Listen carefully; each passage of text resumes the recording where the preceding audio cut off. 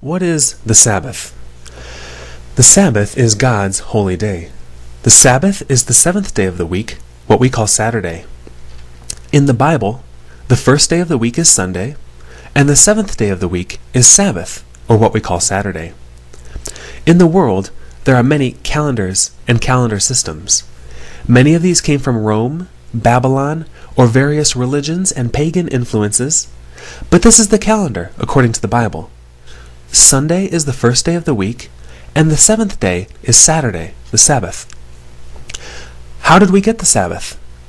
Sabbath began back in creation week, in the first verse in the Bible, Genesis 1:1.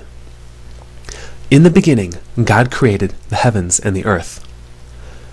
As described, in 6 days God made everything, and it was very good.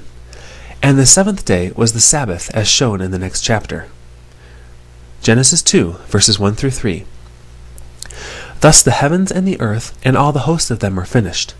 And on the seventh day God ended his work which he had done, and he rested on the seventh day from all his work which he had done. Then God blessed the seventh day and sanctified it, because in it he rested from all his work which God created and made. You see, Sabbath comes from creation. Here in creation week, God blessed the Sabbath.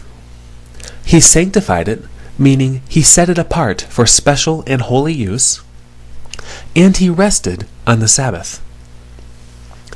Is the Sabbath important? Well, yes, it's very important. As we've seen, Sabbath comes from the Bible. It is also part of the Ten Commandments, God's law. The Sabbath is the fourth commandment. We can read about this in Exodus chapter 20, verses 8 through 11. Remember the Sabbath day to keep it holy. 6 days you shall labor and do all your work, but the seventh day is the Sabbath of the Lord your God. In it you shall do no work, you, or your son or your daughter, or your male servant or your female servant, or your cattle, or your stranger who is within your gates. For in 6 days the Lord made the heavens and the earth, the sea, and all that is in them, and rested the seventh day. Therefore the Lord blessed the seventh day, and hallowed it. Here in the fourth commandment, God tells us many things. First, that the seventh day is the Sabbath. In 6 days do all your work, but don't do your regular job on the Sabbath, or have others work. Sabbath is a day of rest and blessing, a day of relationship with Jesus. Keep the Sabbath holy. And Sabbath is a reminder of creation, of the God who created everything.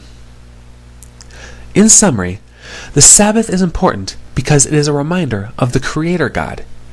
It is a sign of his people, and Jesus is Lord of the Sabbath, Mark 2:28. The Sabbath is a blessing from God to all mankind, and the Sabbath is part of the Ten Commandments. Many people think God's holy day is a different day, or that God doesn't even have a special day. But the Bible is clear. The seventh day, Saturday, is the Sabbath of the Lord our God. God has given us a blessing each week and a commandment to keep it.